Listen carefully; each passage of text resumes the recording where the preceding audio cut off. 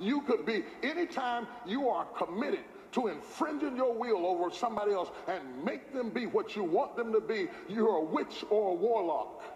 And a spirit of control and divination is operating in your life. And not only are you doing it, you're teaching your sons and daughters to do it and showing them how they can be better at making somebody be what you want. You might as well stick pins in a doll.